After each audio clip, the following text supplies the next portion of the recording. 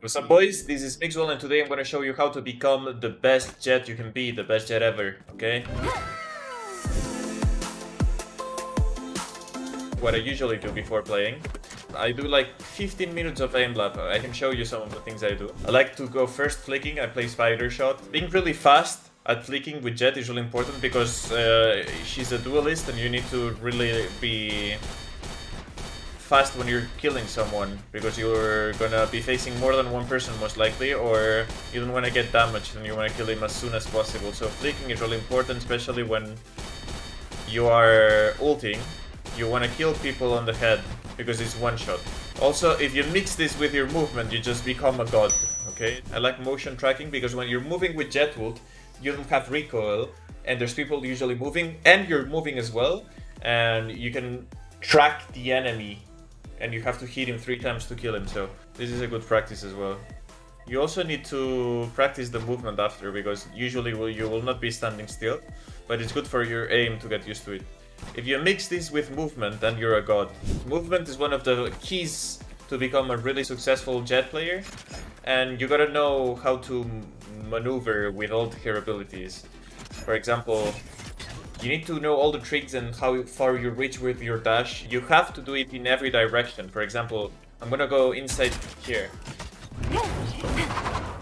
You need to know all the things. Even if you're not watching something, you need to have the map in your head so you can move even if you're not looking that direction. When I'm using the ult and I'm moving, I wanna be in spots where the enemy is not used to. For example, if I wanna kill someone here, I don't just dash like this because he has an easy time of aiming here. You always have to use your movement to peek in a way where he has no chance.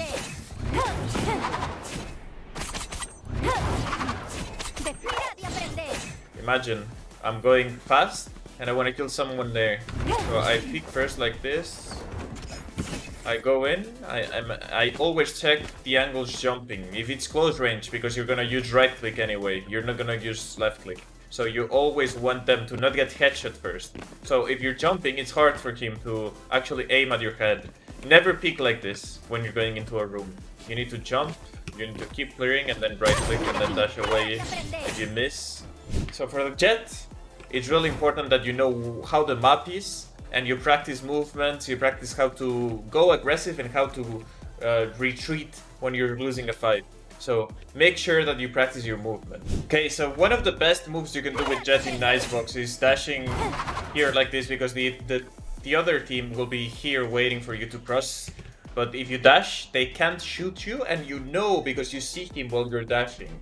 After that, the thing is you can peek him in a lot of different angles and he has no advantage anymore. You can also kill the guy here if he tries to peek you and you have the advantage as well. Those are some of the best places to play with Jett. This is another one. You can actually jump from here only with one jump, one tailwind, and you can go like this. You can also, before the barrier goes out, you jump the second it's about to go down, and then you can fall on top, and they will only hear this. They will not hear this because you jumped before the barrier went down. There's one trick that I don't know if they will fix, but imagine that there's someone there and you wanna see them to get info, but you don't wanna die. You dash and you press F to get the rope. Also, remember that Jett has 3 smokes that you can use in a really powerful way. You can always create your own plays with the smoke. Imagine that you smoke like this.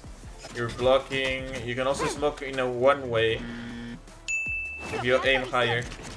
And you see their legs. You see the legs of the people coming. It's a smoke, a 7-second smoke. 7 seconds. You can curve the smoke as well. You can put it in. Jett is an agent where you need to really constantly be adapting to the other team, what they're doing, and try to damage them as much as possible to create chaos. Be really annoying. People hate to play against Jett because she's a really annoying agent. And now you need to go into the server and train by yourself. Jett is, for me, the best agent in the game, and one of the ones that you can have the most fun by far. So good luck and thanks for your support. See you in the server. Bye.